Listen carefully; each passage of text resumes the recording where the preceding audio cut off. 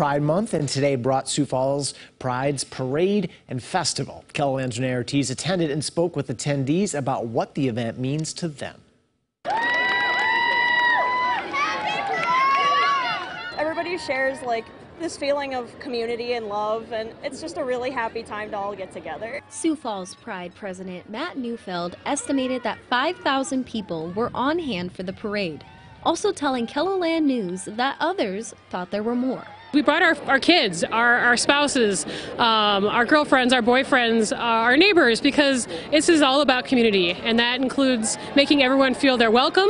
The day was filled with celebration, vibrant outfits, and lots of excitement. It's so fun, and everyone here is so nice, and it's just a fun parade, and everyone's so happy. For many, this event means so much more than a festival. It makes me feel so loved knowing that our community in Sioux Falls really supports us and wants us to be here and embraces us. I feel like when you're here, you're not really going to get judged for just being yourself. Just seeing everybody coming down and just showing their spirit and stuff, it made me almost cry.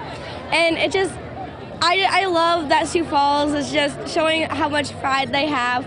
And I feel like it gives me hope for the world. In Sioux Falls, Renee Ortiz, KELOLAND News.